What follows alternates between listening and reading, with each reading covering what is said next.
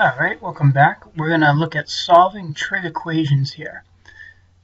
So this tends to confuse a lot of kids, at least the way it is at the way they look at the beginning.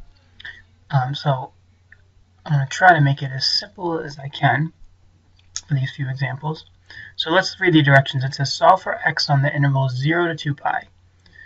So we have an equation and we're solving for x. So that means that our final answer is going to be x equals, and it's important to notice or to take note of like what is x going to be? Is it going to be like especially when you're talking about trig functions, is it going to be a ratio or an angle?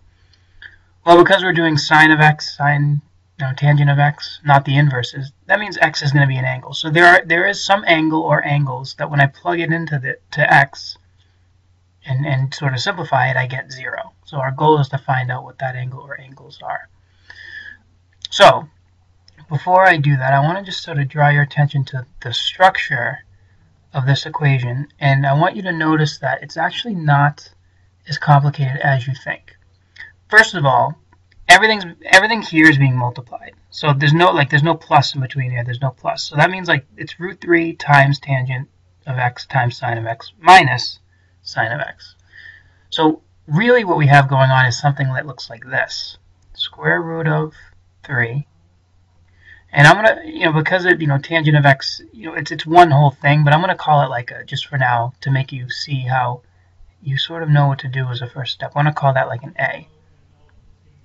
And then my sine of x, I'm gonna call that like a b. So it's like root 3 times a times b minus, and sine of x was my b, so it's like minus b equals 0.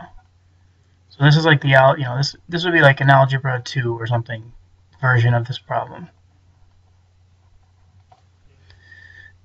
So how do we solve this in algebra 2? Well, you factor, right? We got it set equal to 0. We factor. So how do we factor? Well, we can take out a b. So when we take out a b, we get b times square root of 3 times a minus 1, right? Think about distributing that back, you get a b.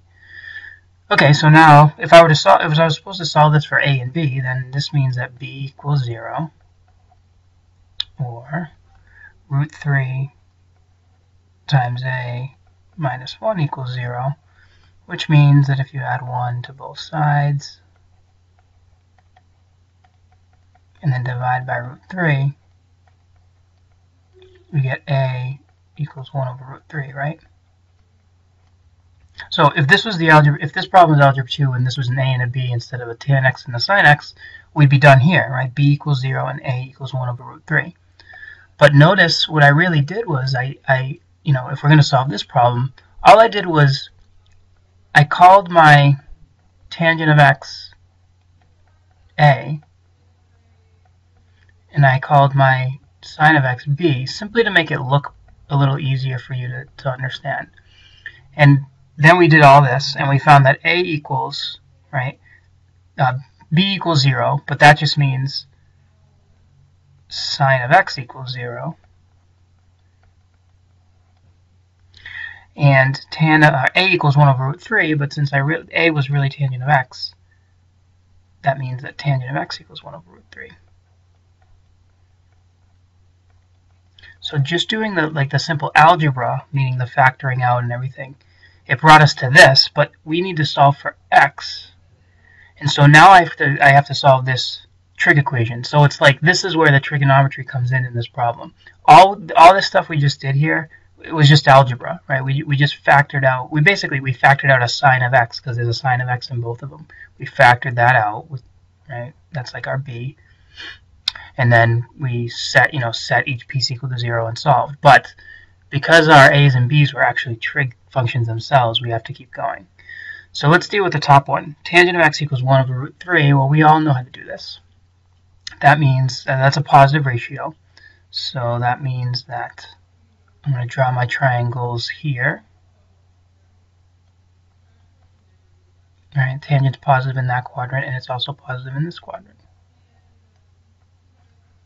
And definition of tan is opposite over adjacent, which means that this angle right here, or one of our answers, is pi over 6, right? 30 degrees.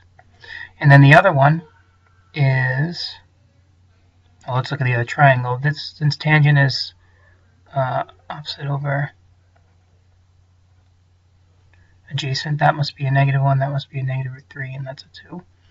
And so the other angle is this one, which is 7 pi over 6. So those answers, those are the ones that came from this guy. And then the other piece that's producing answers is sine of x equals 0. Well, where does sine of x equals 0?